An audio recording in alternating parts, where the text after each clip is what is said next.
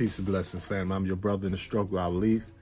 And today we're going to decipher in the cipher how to answer your own prayers.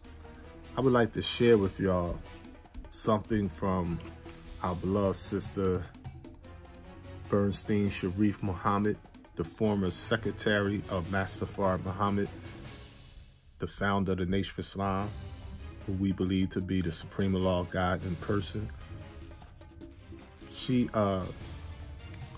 published a little booklet that's beautiful, but it's a portion in here I would like for y'all. Let me just show you a quick picture of her.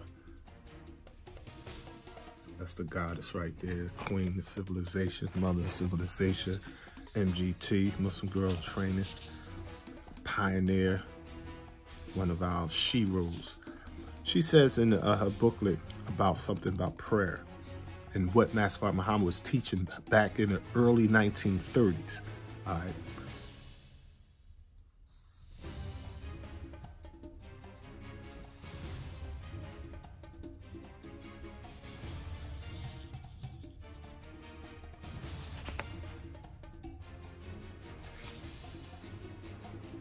First, let me give you some background about her.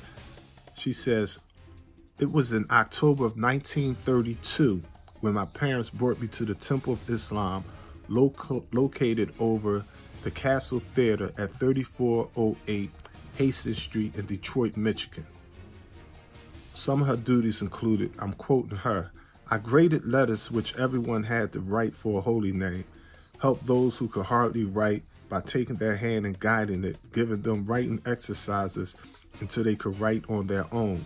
I set up the women's class, MGT and GCC, was captain over it and advanced to instructor over it by the Honorable Elijah Muhammad to train and instruct other captains. Temple secretary, advanced to instructor by the Honorable Elijah Muhammad to train others in the position. In most positions, I was the first and became instructor over them. Most of the time, I held two positions at the same time. So the sister, like any grassroots organization, she was on the ground floor. Now I mean, a thankless job in the struggle. She had the uphill battle. Now I mean, especially members back in the 30s, the mentality of white men and black men, white women and black women, our people as a whole. Now I mean, so she had a struggle. Now I mean, and she's sacrificed a lot to put us in the position we're in today. Now, here's her concept of prayer. When she prayed, this is what she was taught by Mustafar Muhammad back in 1932, Messenger Elijah Muhammad. She says, and I quote, he, meaning Mustafar Muhammad, wrote me a line on the bottom of a problem he sent to be typed. And this is what it says. Always reread what you type. Don't close your eyes and trust in God. Don't close your eyes and trust in God.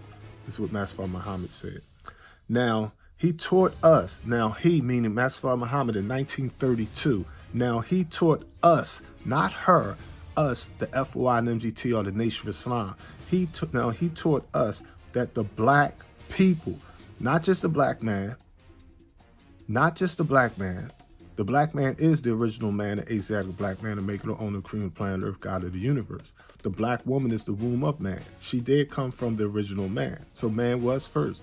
But as far as the feminine principle, which is found in everything in life in the universe, the black woman is that original woman, Mother Nature, Father Allah, the balance. Now, he taught us that the black people were the God. So when I, being the Sister Bernstein, so when I would say my prayers, I shut my eyes and envision that great mass of people as God. Allah had to tell him how I was praying, although he told me that which was true.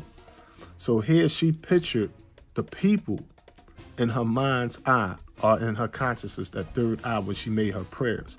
And the messenger teaches us the exact same thing Refer to Our Savior Has Arrived in 1974, pages 26, page 56, and so forth and so on. He teaches us that Allah is all of us. There is no mystery God. Think about it.